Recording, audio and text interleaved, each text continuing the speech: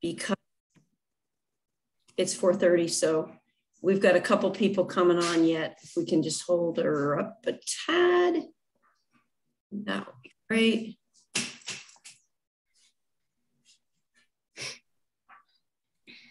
Frank, and well, I guess for all of you folks, as soon as council approves nominations, your nominees are now members of those commissions, and then they swear in when they are able to, second meeting of council, when we can get them there. But so that means that Scott and Gary's up to full membership, and Scott Osterholm and Brian Roguski are alternates, and they can come on and be members of the quorum or whatever needs to happen here.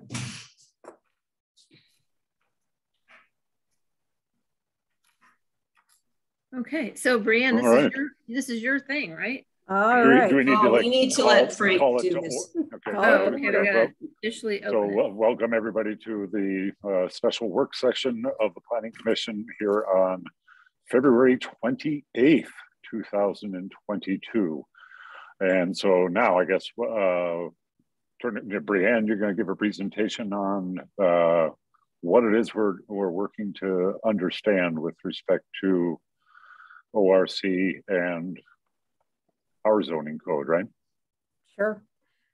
Judy, I'm going to share my screen here. I've got a very brief PowerPoint, but you all got a 41-page memo that was mostly case law on the 15th. My portion was fairly limited, but the situation we find ourselves in is that our zoning code, all right, slide, it's not wanting me to start the slideshow, not now, from beginning. All right, so Planning Commission, of course, has the authority under the revised code as the Platting Commission as well. Planning equals platting in the minds of many, many people. So under Section 64 of the Charter, you've also got platting duties in addition to your zoning, building codes, the map, all the powers granted to you by the revised code, as well as any ordinances the Village of Yellow Springs has adopted. And under Section 127602 of the codified ordinances, before a zoning application is approved, you have to make an affirmative finding that specific provisions of controlling sections of the code have been met or exceeded. Now, again, that's with respect to your zoning code, not your platting code. And the issue is your platting is very distinct from zoning. So, you know, I'm looking at basically what's a screenshot of, if you go on AmLegal, this is what comes up. You've got, you know, Planning Commission, this section here just basically says we have alternates. The open space program, right-of-way vacation procedures, and then here's the pickle we find ourselves in, 1226 is the subdivision regulations. And that is what currently has an inherent conflict with ORC. And then of course, under Title IV, we've got all the zoning. Now, why are we here? Well, look, I'm gonna dial all the way back to 1990. Plats are subdivisions. It's a means of conveying land, setting boundaries, making a map. The platting statutes are not a substitute for your zoning. But back in 2019, we get Wesolowski versus Broadview Heights, and the Supreme Court said, as far as the platting deadlines go, there is a 30-day deadline in the revised code that city and village planning commissions have to follow. And it prevails over any longer deadline provided for in our subdivision regs, because under the home rule, platting is not a function of local government as much as it's a police power. And what the police power means, I sent that when Scott asked about what is police power. It means the things that people are going to be expecting as consistent in terms of things that are regulated for health, safety, and welfare. So your planning commission cannot, by rule or regulation, extend the review time for a plat beyond 30 days. And here's the kicker: without agreement of the plat applicant. Okay, and that's what's in the revised code. We'll break down the language in the next few slides. But if the planning commission fails to act on a plat within 30 days under the revised code, it's deemed approved. So why are we here? No plat shall be recorded. And this is why it's also a police power that needs conformity statewide. plats have to be recorded with the county. So it's not just a plat that we get and we say it's the village, it's in house, it lives forever with us. It also has to go through review by the county engineer tax map and the county recorder for consistency with revised code and all the regulations the county has to follow. So again, no plat shall be recorded until the village signs off on it. Now, B2 governs plats in unincorporated areas. We're not going to get into that. Now, this is what was litigated in the Wesolowski case, 71109C. We have to endorse on the plat within 30 days after the submission or within such further time as the applying party may agree to. So my proposed solution is just we ask every applicant to agree that because Planning Commission has regular meetings, we don't meet on call the way the BZA does, that every applicant understands the Planning Commission has the authority to do preliminary approval on these plats. In other communities, they've got a full zoning staff where preliminary is all signed off on by an administration official, or the Planning Commission meets on the call. If they get an application, then they meet, just like our BZA does. But that's what I would recommend, is that we change our language to make it more consistent with the revised code, that an applying party will agree that this is the procedure we follow. That's an interim, because I'll get into what's down the road here in a few minutes. Now, again, if the Planning Commission fails to take action within that 30-day time period, they have the right to demand a certificate saying that the Planning Commission failed to take action, and the applicant does. And we have the applicant does. Yeah, the applicant has the right to demand it if we haven't acted by the deadline, and they haven't agreed to extend the deadline. Now, the other question that has come up is, what about changes that take effect while the process is pending? So what about, Planning Commission approves a preliminary plat, the code changes, the plat's not consistent. What does Planning Commission do when it comes time for consideration of the final plat? Well, what you have to go by is whatever's in effect at the time the plat was submitted. So that's what the revised code says on that point. Now, if you deny any plats, you have to specify what rules violated. And our subdivision regs is very clear. We review plats for zoning consistency, and that is perfectly appropriate. We are not proposing that we change that in any way, shape, or form. We're just talking about the deadlines here. So now, go ahead. I'm sorry, Brianne. So that thing says the grounds of refusal or approval. Mm-hmm. So do we have to indicate why we approve something? Yes. Yeah. I mean, when we go through our subdivision regs and we say this, we can go through 1226 as far as like the criteria for approval, as far as what a plat has to have on it. You go, yes, it's met this. Yes, it's met this. No, it hasn't met this. Bring it back, because you can do that. You can say, we're denying it. Bring it back until you have this. And that's perfectly reasonable.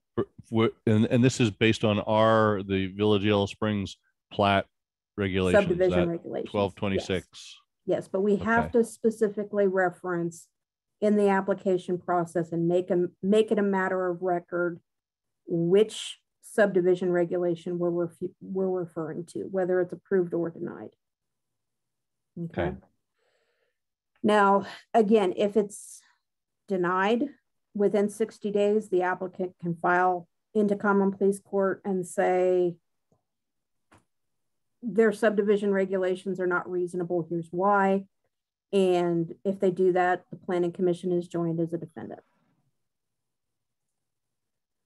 Now, we have to basically give a copy of the subdivision regulation when we're sued in a civil action. So as far as defense goes, if we say it's based on this, this is why we can cite our subdivision regulations when we're talking about approval or rejection. We can cite our zoning code when we talk about approval or rejection. But the comprehensive plan is a little bit trickier, because to the extent the comprehensive plan is codified, it's part of the zoning code. But the comprehensive plan update in October of 2020 was not itself a change to the codified ordinances saying these are all the new zoning districts, et cetera, et cetera. They were more of a general aspiration for how development's going to go in the village. So you've got your comprehensive plan up here. It's an umbrella. It's a general aspiration. It supports your future zoning code. And your zoning code is what a developer expects to be enforced. It is codified. So sure. Lisa. So I feel some kind of way, stupid or something. Because for me, I mean, I was overwhelmed by that page memo of case law. And this is also very dense. I'm not an attorney and I'm striving to understand this. And so for me, this doesn't quite get to why we are here. So just in very simple terms, just to help me wrap my head around it, could we just, and maybe everyone else is on top of this, but what I don't understand is like, why are we here right now talking about this now? Is this something new? Or did we discover something that, you just stumbled, I shouldn't say stumbled, but happened upon a realization that we had a disconnect? Or why are we here right now talking about this? What I will summarize of why are we here right now? In 2019, your solicitor should have advised you of the Wesolowski case. Home rule does not apply to subdivision regulations. That's the takeaway from the Wesolowski case. In 2021, which I will get to in a few seconds, there was a second district case. And 4 days after that case came down from the second district, I advised Planning Commission, this case has applied Wesolowski in the second district, which we are part of. So we need to update our subdivision regulations to conform to the revised code. That's why we're here. Now, the other part of why we are here is, again, we can only enforce the subdivision regulations that are in effect at the time an application is brought. We anticipate subdivision applications coming to us. So that's why we need, again, I said something a year ago, but we need to act so that those regulations can be in effect when we get the applications. Got it. That's really helpful. Thank you. Maybe others weren't as close to it a year ago and that was helpful for them too. I hope so. Okay. So again, thank you. If it goes to court, the plaintiff's burden of proof is a preponderance of the evidence. It's the lowest burden of proof, just means more evidence than not. You'll hear some attorneys call it the 51% rule. I don't like to call it that because burden of proof is not a numeric standard, but it is the lowest burden of proof in a court of law. So this is the case I was referring to that came down in February of 2021. Stephen has a question. Brianne, so if somebody appeals this to a judge, the common pleas judge, and they're saying that we're not properly, I guess what they could say is that we're not following our own rules, then the judge is going to make a decision on this. If they amend their plat, let's say we don't like their plat for some reason, and then they amend it, it doesn't come back then. If they appeal it to a judge, they can amend it and bring it to the judge, and the judge then decides whether it meets our rules. They don't resubmit to the Planning Commission for approval. Well, amendment would not be something for a judge to consider. Now, I thought it said in there that they could change their plat. If we deny it and they say, well, and we cite the rule that we deny it under, and say it's the deadline, because they didn't submit it 25 days in advance or 20 days in advance or whatever the case may be, and they say, that rule is not consistent with revised code, we're going to take it to court. We basically have to admit that our subdivision regulations are not in compliance with ORC on that point. Okay, but the talk in that in the previous slide about amending the that has to do. I mean, so let's say there's something substantive that they don't meet that is in our rules, and then they change it. If they say yes, we'll amend that. Yeah. That is basically one of two things. They're either agreeing that yes, we're extending the time frame in order to amend it as required, or we're saying we're denying it, bring it back. And it's like a completely, I mean, the application process is such that we wouldn't be asking them to necessarily pay additional fee, but we're saying right now it's conditionally denied because of X. Okay. Bring it back. And once you have X, then it would be ripe for approval. Okay. I guess I'm not understanding that whole appeal process where they go to a judge. They have 60 days to go to a judge. If we reject it. If we reject it. Or we don't, they have 60 days to go to a judge if we reject it. Okay. And then the judge could approve it. Mm-hmm. Okay. But based on the application of our planning and zoning rules. Yes. Okay. And again, the planning and zoning rules that are in effect at the time the application is submitted. Okay. So I feel like Stephen is asking. I feel like you guys are asking and answering things. And here's what I'm getting from the confusion is, Stephen, to me, I guess what I'm hearing is you're maybe conflating two separate things because they're sitting really closely together. One is the issue of how much time do you get before you have to hear it and make a decision? That's one issue that's kind of in the forefront, because if Planning Commission fails to act in a certain amount of time, then it's deemed approved. Mm-hmm. Right. That's one leg of this business. Mm-hmm.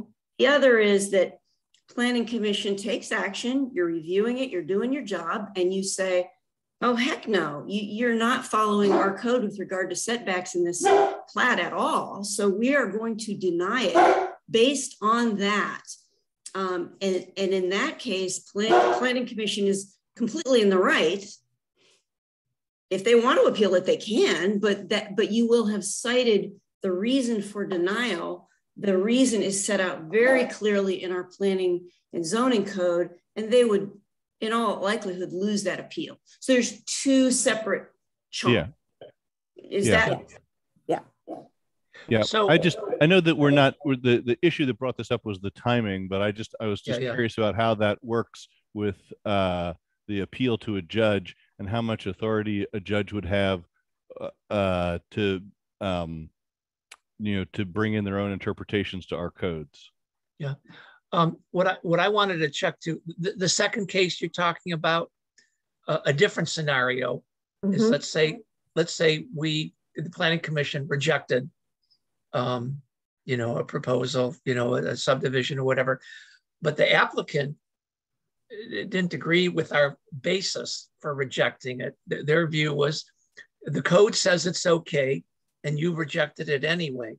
That would be a scenario that they would go to a court, go to a judge, and the judge would look at our code and say that our rejection was not proper relative to our code, and that would then go override our objection and approve. That's a different case of that second scenario you're talking about, right? Mm-hmm. Yeah. Okay. Yep. So again, the Troy case, Troy was set up like we are. They've got a preliminary and a final plat approval process, and their code specifically let them take up to a year to make a decision. Well, that's maybe on 30 days. And they argued because, they knew the West Lusky case was out there, but they said it shouldn't apply to a preliminary plat consideration. And the second district said it doesn't distinguish. Plat is a plat. So they actually applied 71110, which has almost identical language, and said all of your steps in the process from preliminary to final shouldn't take more than 30 days unless the applicant agrees to it. And that is problematic, not just from our standpoint, but for other communities that have the same kind of tiered process. So we're just basically asking applicants to agree, because our village code requires preliminary plats to be submitted 25 days before the regular planning commission meeting, and presuming the plats approved at that meeting. 122604 requires final plats to be submitted 20 days before regular planning commission meeting. And then planning commission has 30 days from that hearing to issue the recommendation to council. And then council has another 30 days to act on planning commission's recommendation on a final plat. So your minimum timeline, just based on the advertising for a preliminary and a final, imagine those two things back to back. Your minimum timeline is 45 days, not 30. But then your likely average timeline, anticipating that an applicant does agree to extension and we get all the advertising done, and there are suggestions for modifications, as there can be. You're looking at a likely average of 105 days. So again, the only out under revised code 71109C is extension of the deadline within such further time as the applying party agrees to. So we're basically asking to include in our subdivision regulations that every applicant agrees when they file for a preliminary plat that planning commission is the body and it meets regularly. So they're agreeing to this timeline for the process. And if they don't, well, we're probably going to face an action for a declaratory judgment saying our code conflicts with 71109. So there isn't a provision to have like a special session, or what would you do in the case that someone who doesn't agree? Yeah, we would have to set up a special meeting. Okay. And would that special meeting in and of itself violate our own rules? Not necessarily. We've had special meetings before, as long as it's properly noticed. I mean, then planning commission can act. Okay. So I have a question about that, though. I don't see how we can legislate that someone has to sign a thing that says we can basically supersede ORC when we're not permitted to supersede ORC. We can put it on an administrative form and then we will know whether we have a green light or we don't have a green light, but I don't see how we can possibly legislate that, it being in and of itself a violation of the ORC. Well, again, that's our out under the ORC, is if they agree to it, we're good. So we're basically saying we're going to ask everyone to agree to it. So why can that not just be done administratively on the form that Denise gives anyone who applies for a subdivision? Because this is the other issue with subdivision regulations. Denise has to follow what's in the subdivision regulations. As the administrative official, that's her function. So when she does something and gives an applicant a form and says, you have to get it back by X deadline, BZA actually is the body that's charged with any, hearing any appeals from either her actions or planning commission's actions. So if someone goes to BZA and says, she didn't warn me and I couldn't tell from reading your regulations that I had to do this, then we've also got a problem. Because your regulations are supposed to put everyone on notice as to what is expected. I have a question. It's related to the letter for today's meeting forwarded to us by Judy at 12:07 p.m. from Sarah Sinclair Amend, where she suggests addressing this by adding it to 122602.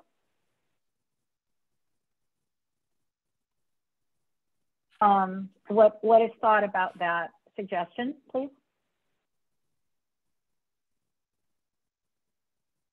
Well, again, in terms of no plat will be accepted for the Village of Yellow Springs review until necessary reviews have been taken by the Ohio Department of Transportation pursuant to state laws relating to state rights of way, including compliance to the basic provisions in ORC 71109.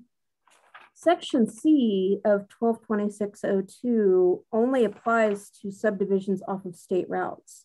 Denise and I have discussed that your ODOT reviews don't apply to most of the subdivision regulations within the village because we have we have 2 state routes, 68 and 343. So adding it to that section is inappropriate because, again, we are trying to put people on notice that this is what we are expecting. Right, so it wouldn't be added under C in that case. It would be D, but it is submission and action on preliminary plat. So it would feasibly fit in that section. And that's where I propose to put the language. In a new section D? Yes. And I believe actually we added like a sentence to section B. Denise, do you have that document? I do. I didn't have it pulled up. Well, I do if you want it. Yeah. I can stop share, Judy, if you want to put it up.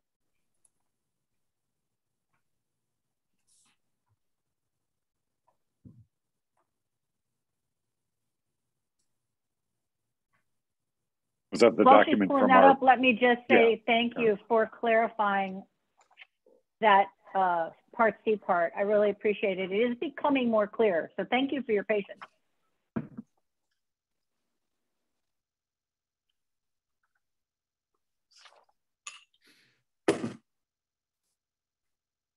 So that's what we've proposed.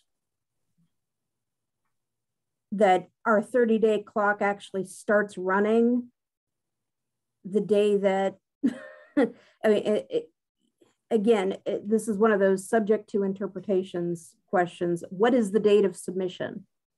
Well, is it the day Denise gets it? Under a lay person's definition, absolutely it would be. But the village can't act on it the day Denise gets it. The first date we could act on it would be the date of the planning commission meeting.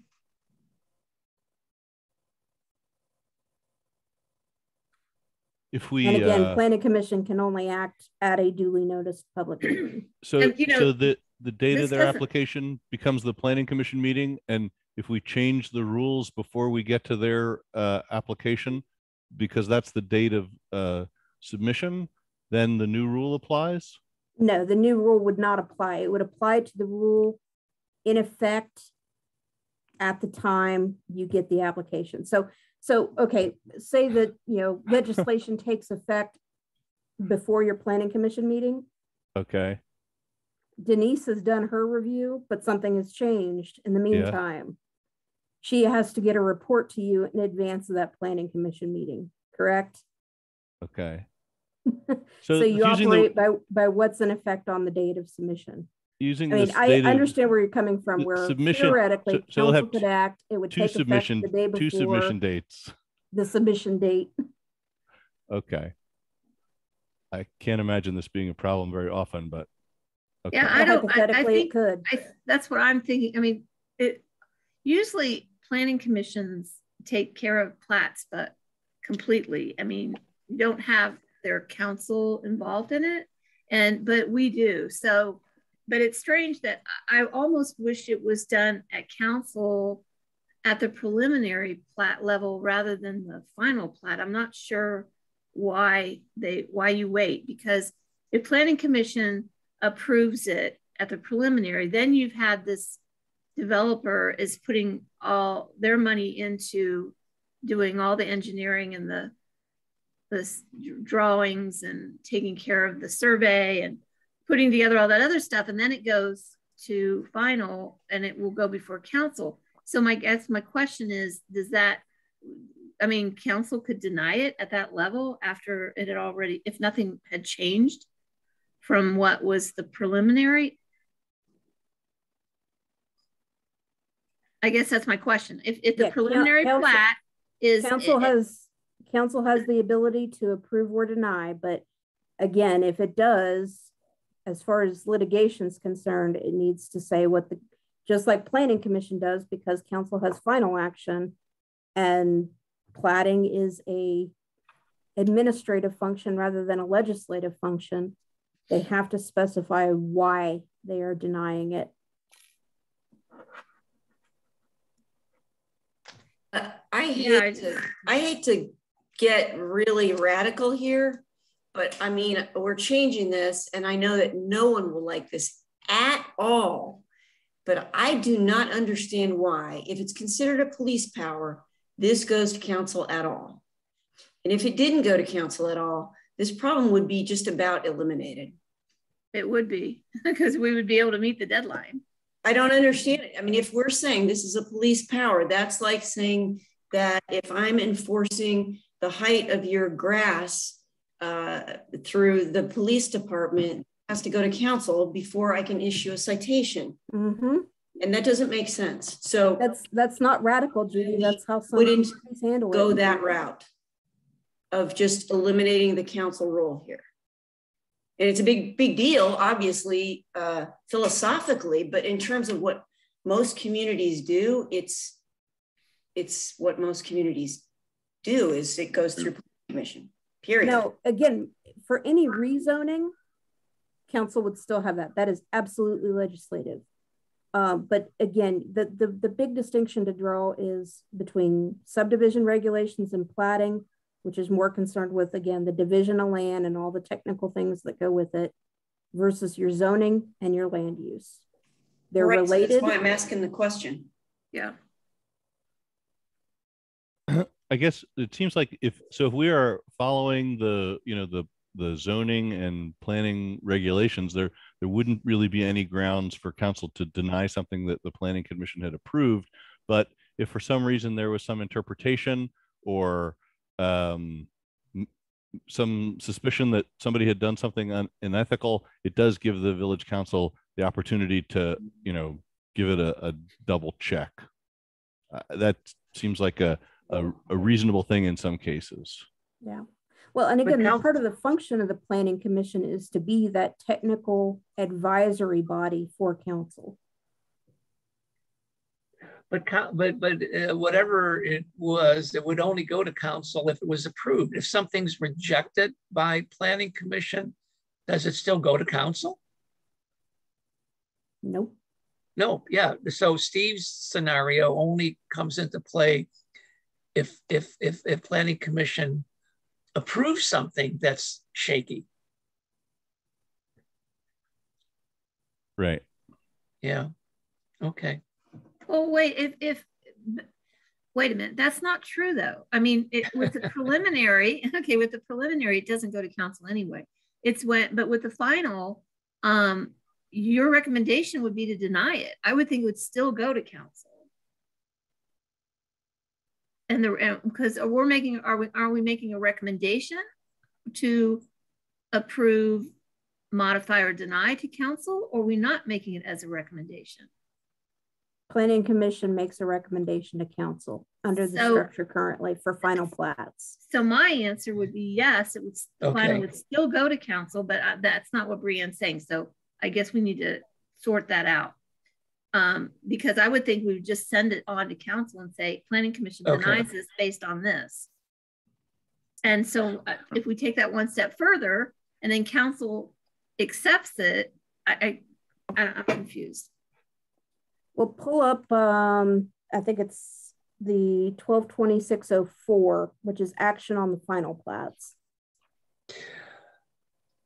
Okay, so Brianne, this is specifically for platting, this whole thing about it goes to council regardless. I'm not going to give an example, but there's other things that planning commission reviews.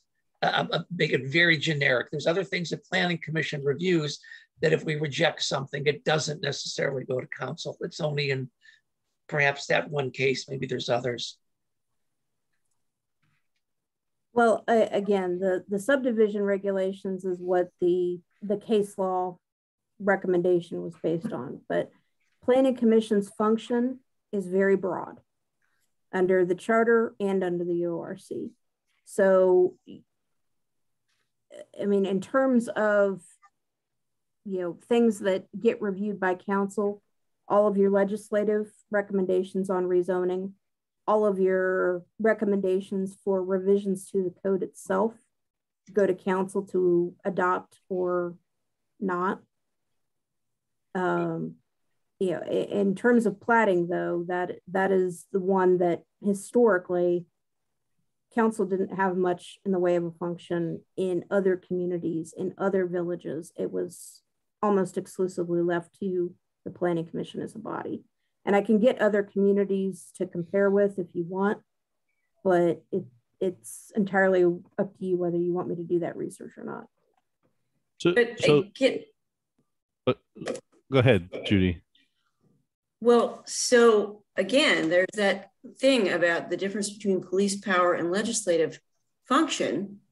And to me, because I operate in both groups, where council tends to get in trouble, just in trouble, is the tension between what you can choose to do as an elected official and what you can do when you are on a quasi-judicial board.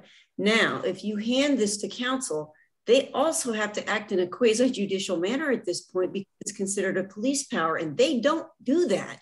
That is not how they think in general. It's very difficult to have that group of people say, but wait, we don't like this. We want different things. Well, planning commission is saying, yeah, us too, but you know what? It meets code, and therefore it should be approved. But then once you hand it off to council, that's, to me, I see more room to have lawsuits happen and us to lose anyway, then we should probably be contemplating. It just seems like a big risk when that's really all they can do is rubber stamp what planning commission has given them. I don't see them being able to do anything else. So if I'm missing what they are able to add to or make better what planning commission has done, that would be important to know, because otherwise I don't know why we take this risky extra step. Yeah. Again, the thing for planning commission and council to keep in mind is plats are administrative and zoning is legislative. And while the two are related, if this proposed revision, which again, it's a Band-Aid, I will fully admit it's a Band-Aid to try to get the agreement of the applicants and not shake up our process radically. But if planning commission is of the mind that we need to overhaul this process entirely, planning commission can propose that to council, but it's up to council to then enact legislation to overhaul the process and take itself out of the plat consideration.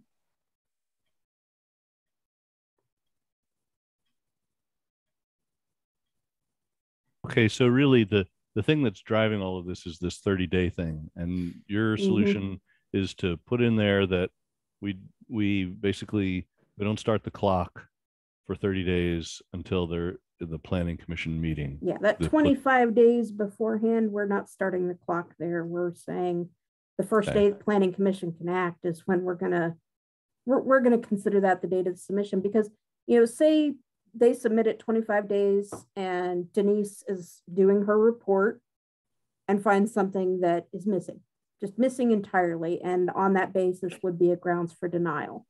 Right. Well,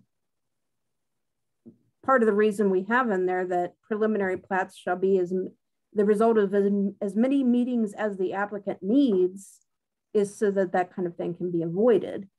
But we have some workarounds for doing that, to where it's the day of submission is the day that is the first day that planning commission can act on it. Because if the developer says, oh, we forgot to get a stamp from a surveyor or something like that, but everything else is technically accurate, but this one thing is missing. And again, you look at all the standards for approval, there's a laundry list. They're all technical. Most of them are not, it's a yes or no. It's not something that is like zoning, to where You've got subjective considerations. It's for the subdivision stuff, it's yes or no. So this is dealing with that one issue, and we're giving also the possibility that somebody doesn't agree to that, and then we would have to deal with that.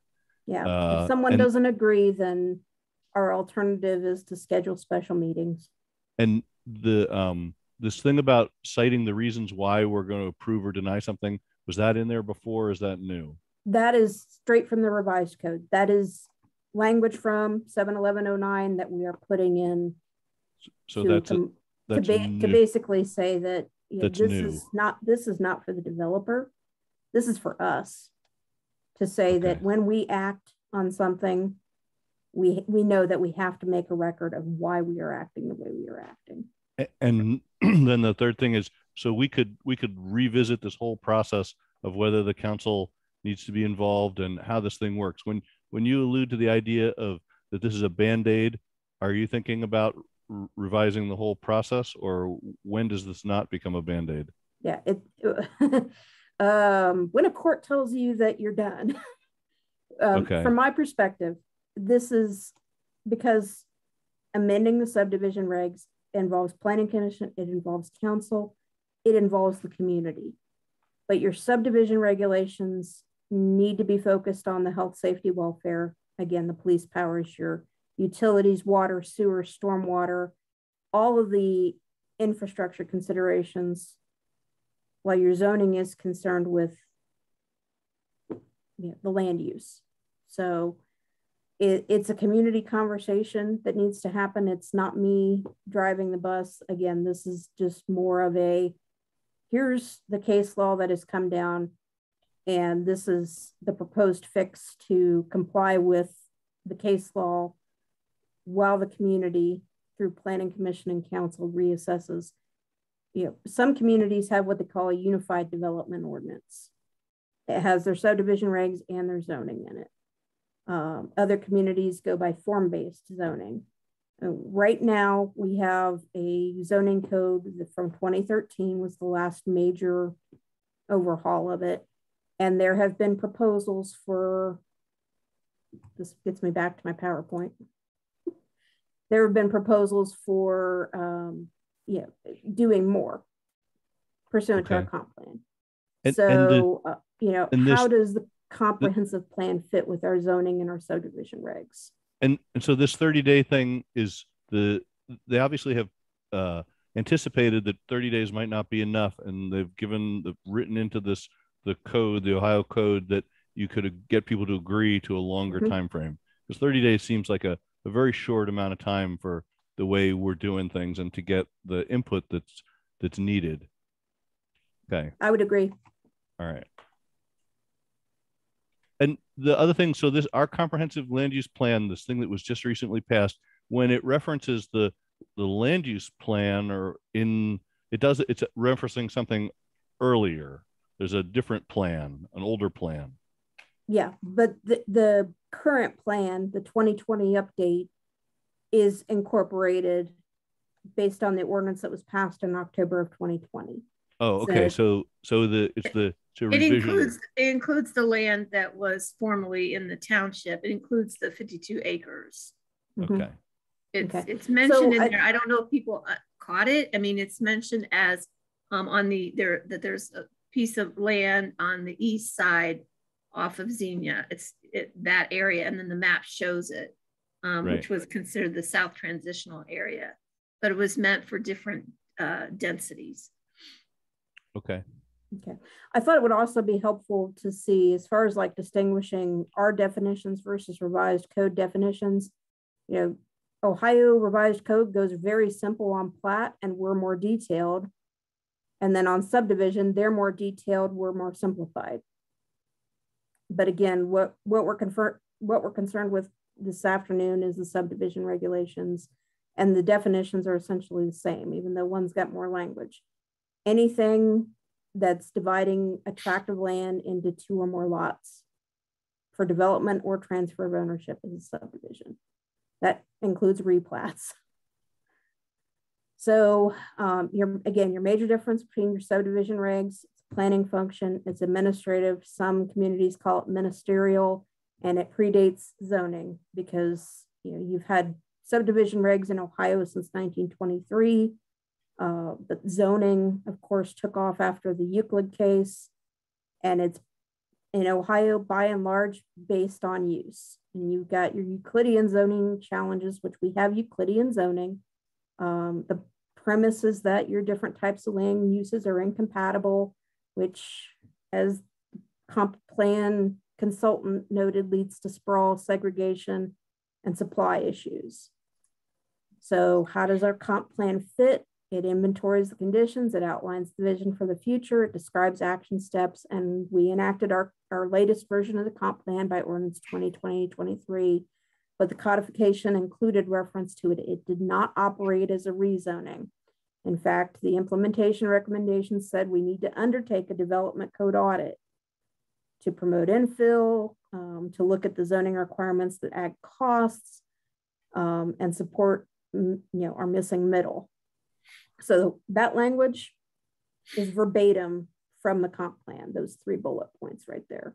So if somebody wanted to put in a plat and it was not something that was like in the comprehensive land use plans vision of things, we wouldn't have any reason to deny it based on that.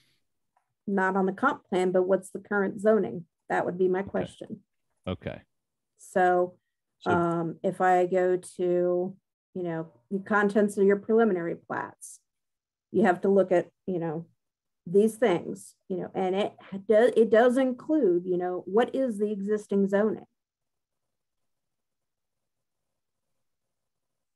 So again, you got your name, location, names and addresses of owners, the dates of the surveys, showing the boundary lines, locations, widths, names of all existing platted streets and alleys, utilities, and the zoning classification of the tract and the adjoining properties, and the description of the proposed zoning changes, if any.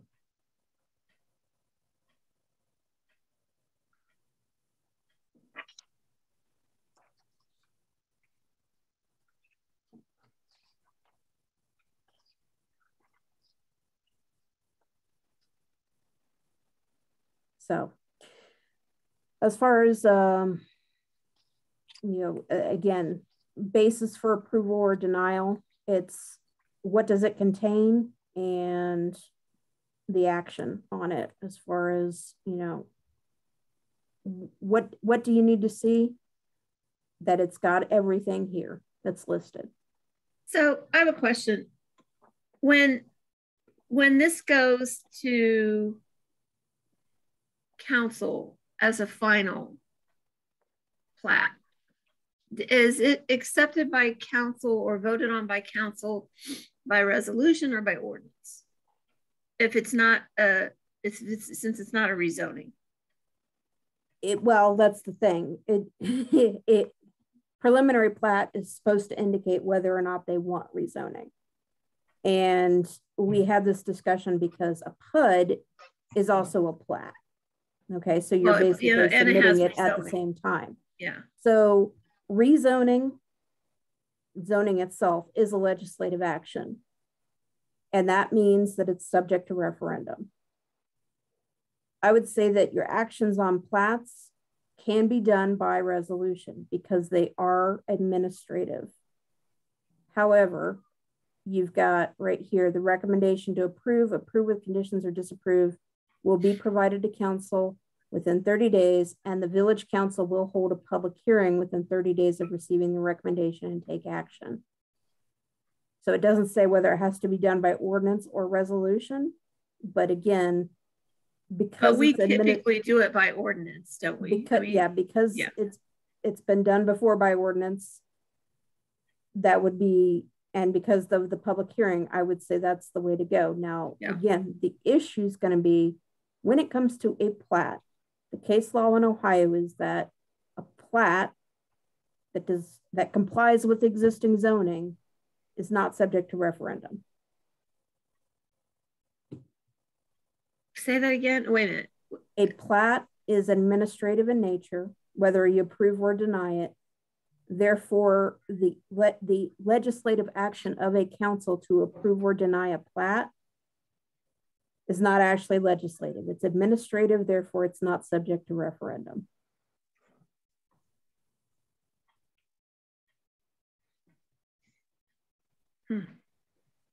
So does that? So it could be done by resolution. But that's not how we typically do it. I mean, no, that's not how it's been done in the past. So, I mean, that's my question. Does that supersede charter? You can't. The case law that it is administrative and not legislative, yes. Then why again is it going to council? I mean, I don't understand that, because to me, that is the process that council undertakes, and the public has the right to bring referendum against a piece of legislation. Mm-hmm. So now you're hitting them on two fronts, as opposed to if we just take council out of the loop, at least you're not presenting a fiction to the public that says, by charter, you have the right of referendum on any ordinance, even an emergency ordinance.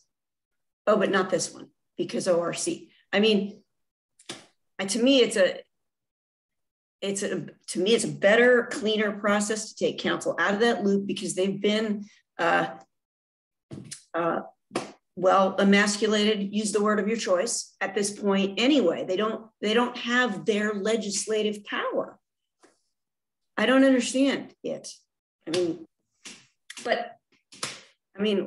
guess whatever, but I just think we're going to be shooting down all kinds of challenges the whole way along, because it seems wrong to bring a process that people are accustomed to being able to bring referendum against, but then they're told they can't. Judy, that's a very interesting point, that it's setting up an expectation that it isn't able to fulfill. Mm-hmm. That it's an administrative decision. Does it meet the rules or doesn't it? And that it really shouldn't need any other debate. Correct. And also council does not have police powers. They have legislative powers. So you're asking them to behave in a manner that they don't normally behave in, and then telling them, oh, and by the way, whatever you do, it doesn't actually matter, because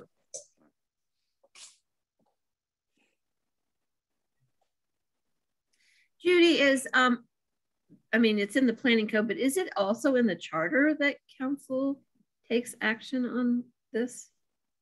I mean, so it's, if we did make an amendment, a suggested amendment to council to remove council from this process, we're not having to do a charter amendment.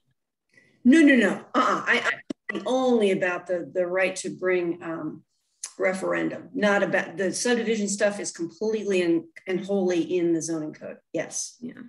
Yeah, and I can send you all, and I don't want to send you another 41-page memo that's very dense cases, but I can send you all a link to the case law on, and that was way before the Broadview Heights case as far as referendums on plats. There's ample case law in Ohio, and it's all elections law, that if it doesn't involve a rezoning, it is not subject to referendum. So for me, I mean, and this is the general preference in terms of helping me to understand these dense topics, putting me into case law is not my preference. What really helps me is interpretation by, you as someone who is trained as to be our solicitor, because I mean, maybe others would be challenged. Like if I sent them an article from a medical journal or a clinical journal about a complex research study, it makes sense to me, but that's because I'm a nurse with a PhD. But my job is to synthesize for people. And so for me, synthesis of case law is so much preferable versus just the case law itself. Well, and that's why I tried to synthesize it in 3 pages instead of 41. This is great. The PowerPoint is great, and because I just got really lost with that. I couldn't. I just am not going to read that all. I mean, I don't. I hope you don't think I'm just a slacker, but no. I can't. It's too much for me, right? And I don't think I have a copy of this in my email. The PowerPoint? No, I haven't sent the PowerPoint out yet. Oh, okay. Yeah, I plan to do that. But I sent the memo out because, again, that's the again, 3 pages of me trying to sum it up, and then all the case law that the memo is based on. Thank you.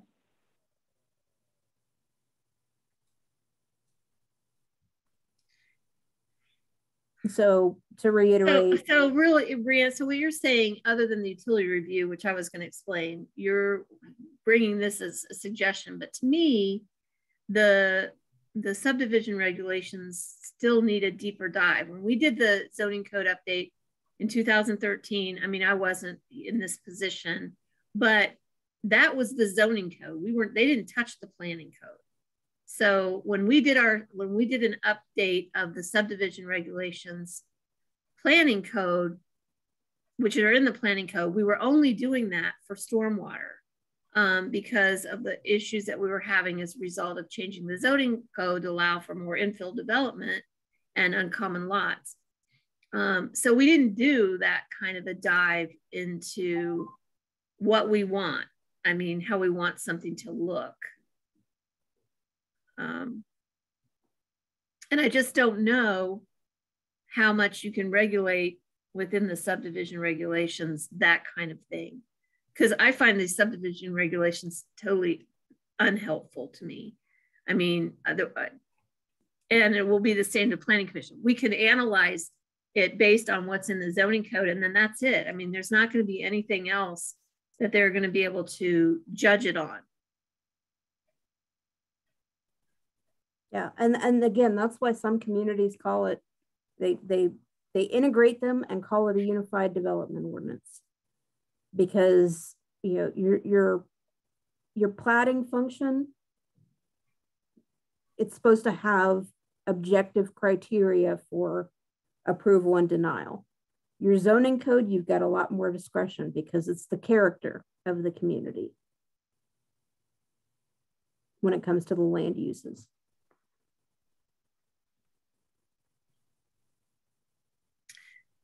Well, it was interesting. I was at a Home Builders Association meeting last week, and I asked Randy Burkett from Beaver Creek if they have anything in their preliminary plat or anything like that. And he said, basically, what they put in there, which was very unusual, but they put in that all newly created lots have to be 20,000 square feet or more. And he goes, obviously, developers are not going to want to do that because they want to have smaller lots so they can make more money. So that forces them to have to do a PUD. And PUD then becomes the only option. And I said, so do you put all of those sort of aesthetic types of elements into it, or only this type of higher percentages of open space or things like that? We could, because I said, we don't like vinyl siding and things like that. And he goes, you can regulate that. I mean, you could put in something like not all 4 sides can be vinyl, or things to that effect. But in the end, he said, we just don't approve it until we like what we see. It was very different how they do that. So, I mean, I just want to come to at some point in time in the future to have an idea of how we can incorporate. I mean, when staff took the Ober development into consideration for what we thought the community wanted, we looked at the comp plan and felt we had incorporated a lot of that. But in the end, it became more than that. It became like cluster housing development with much more open space. And those were things that we had that we could, as an option, that planning commission could look at as an option when they made that decision on the PUD. So probably need to revamp the PUD as well. Obviously, I never liked it, but can we add some more things into the subdivision regulations that will guide us, or does it have to all go through the PUD? I mean, for it's interesting that we don't like PUDs. We want to avoid PUDs, and yet it's the opposite in other communities. That's the only way they get what they want. Yeah. So I don't know. Well, we're an outlier in the PUD requirements because we've actually done, when the code was amended in 2013, our consultant was out of Michigan. And we have that provision in there that unless all these requirements, well, let me go back to the PUD code.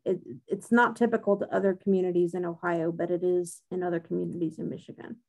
So 1270.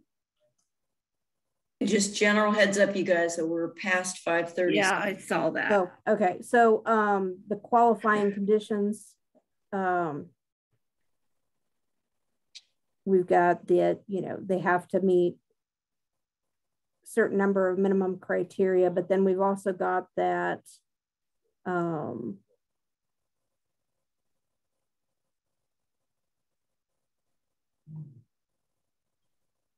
that they find that it can't be done under existing zoning. And that's the one that's not typical for other communities in Ohio.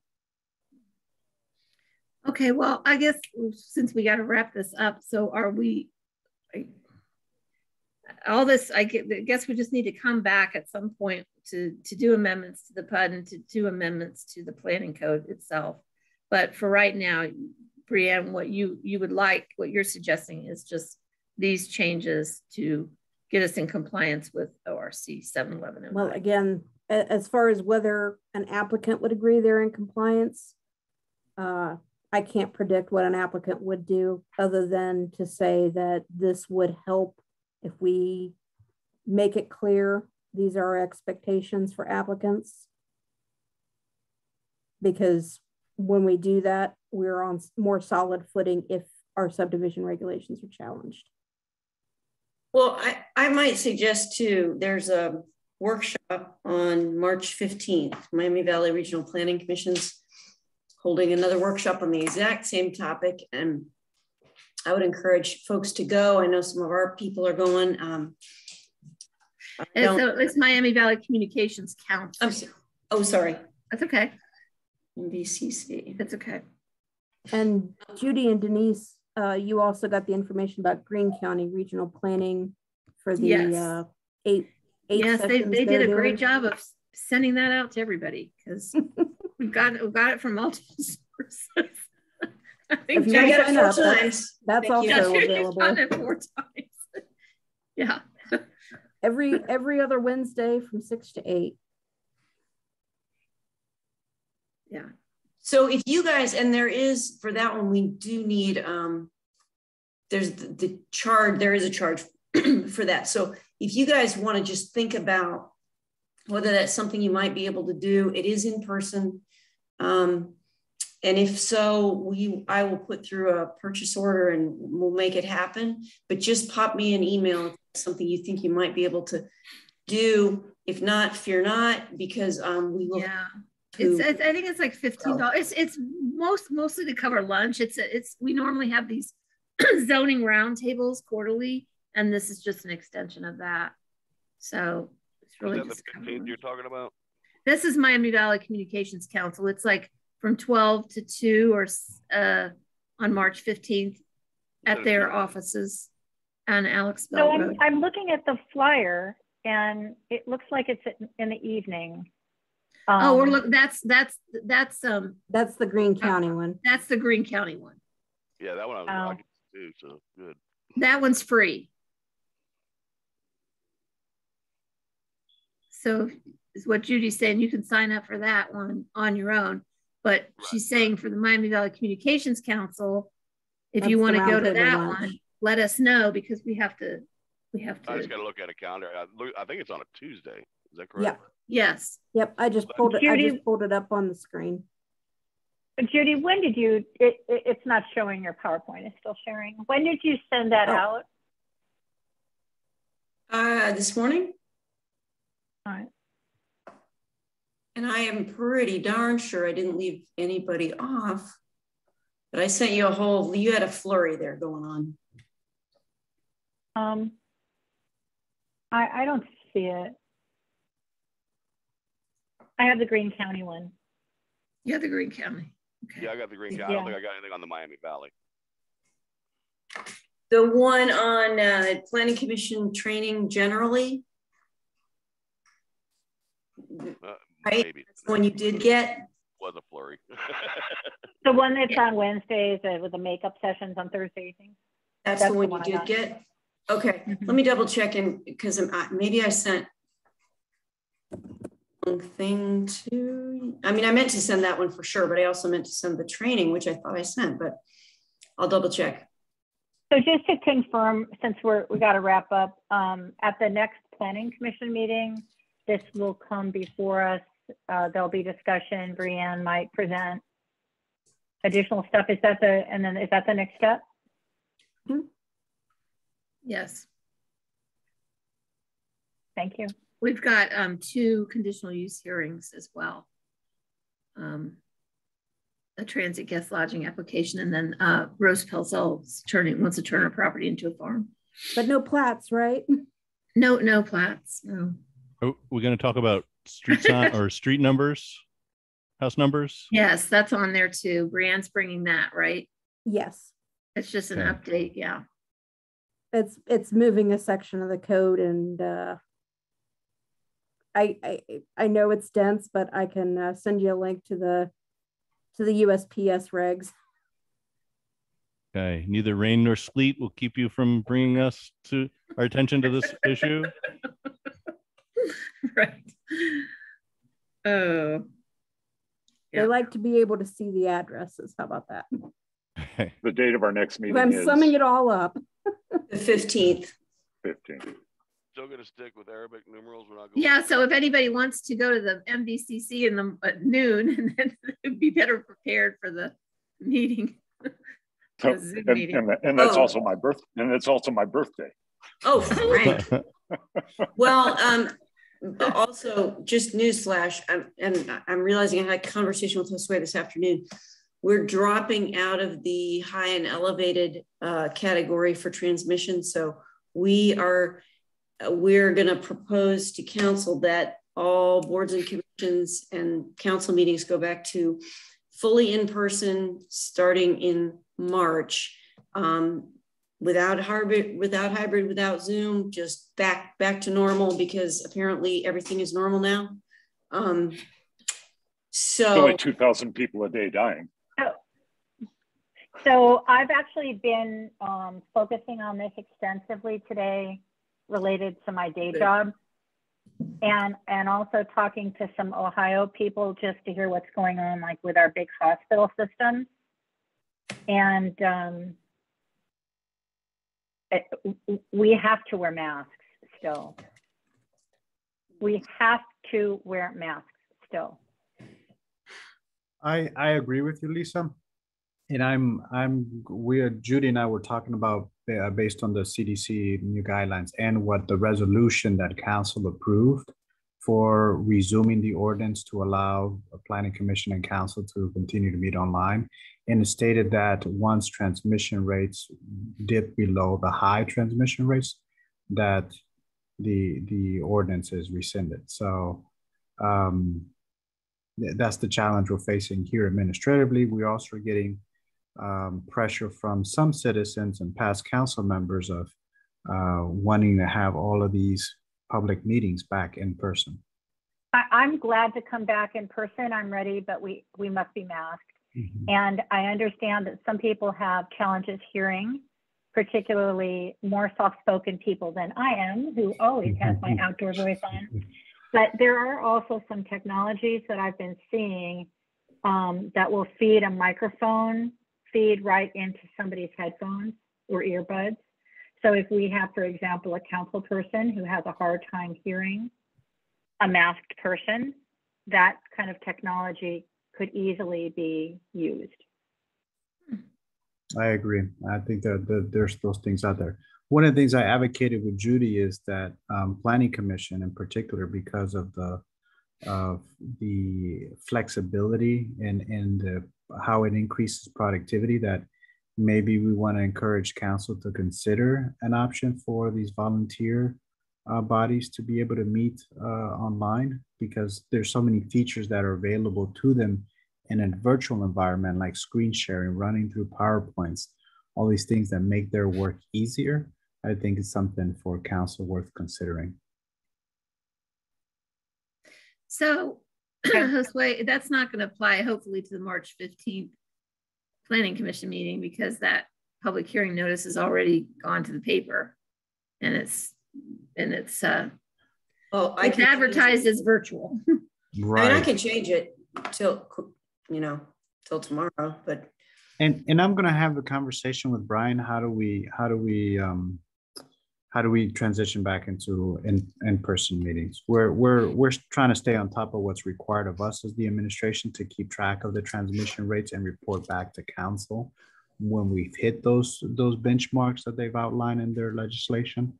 So yeah, I think that there could be a good case made to keep the March 15th meeting virtual, as we've already advertised it and we have presentations scheduled in that platform. Yeah. Okay. That's good. All right. But Brianne, well, if we have community members attending and we're not verifying vaccination, which I think we shouldn't, personally, I will not stop wearing a mask until Ohio drops to 10 or 20 per 100,000. That would be, for me, wow, that's a good benchmark. The moderate benchmark that we're using now, it's not the lowest. No.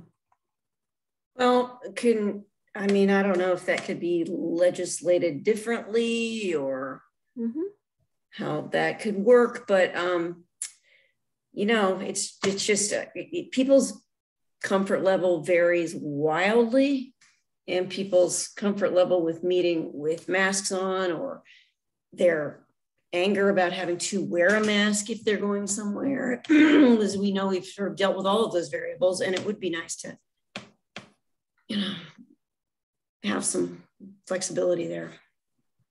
Well, it's also somewhat ironic that the state ended its emergency, state ended authorization for remote meetings. We enacted, because this is something that home rule does apply to, we enacted that as long as we continued under a state of emergency, we could continue remote meetings. And then Ohio turned around and just a few weeks ago said everybody can meet remotely again through July, because there was such a hue and cry from political subdivisions that did not have home rule that said we just can't do it. We can't accommodate people because our meeting spaces are too small, and when we've got people talking at the podium with masks, no one can understand what they're saying. Mm-hmm.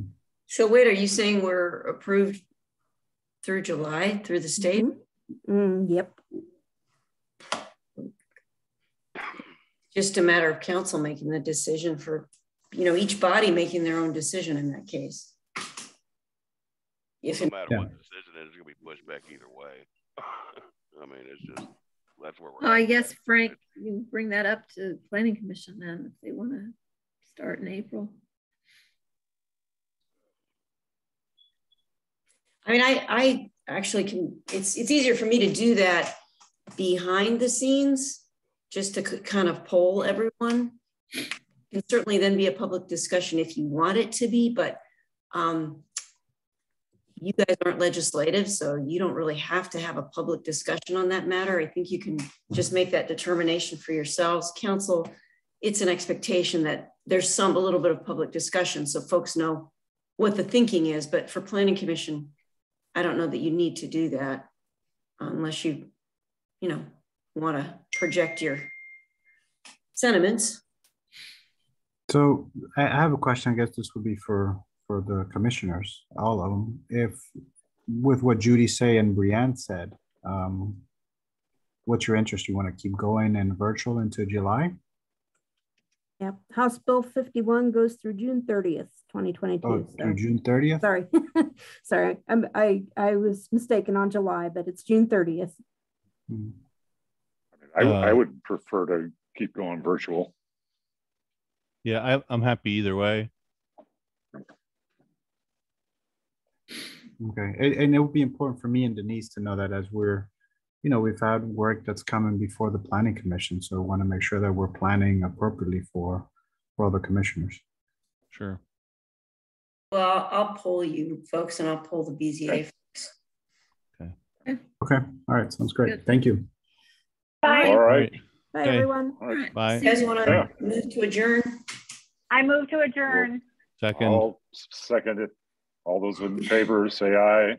Aye. Anybody opposed? Slips. Adjourn. Bye. Bye. Thanks, everyone. Bye. All right, have a good one.